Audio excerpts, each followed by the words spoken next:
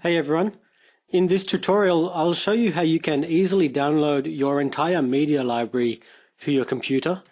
This will require you to install a plugin, and what that plugin will do is it will compress all of your items in your media library, so all your images, absolutely everything in there, and compress them into a zip file. So to do that, go into plugins and click add new. Search for a plugin called DownML, and it's that one there, DownML Download Media Library. So we'll install that one and then activate the plugin.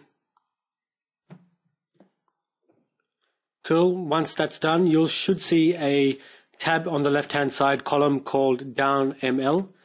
So just click on that, and then automatically it will generate and allow you to download your media library. So that's already done that automatically when you click on that link. So all you need to do now is click on that file to download and save it anywhere on your computer. And that's it. There's nothing else to do. Now when you want to access your media library, all you need to do is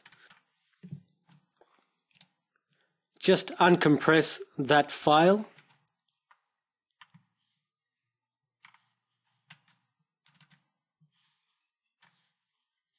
and there you have it. Every single item that's in your media library now available to you on your PC. And this will include everything, including images, PDFs, documents, anything you include or have added into your media library. Any questions, feel free to ask in the comments below. And don't forget to thumbs up and subscribe, because we'll be putting out more awesome videos in the future. Catch you later.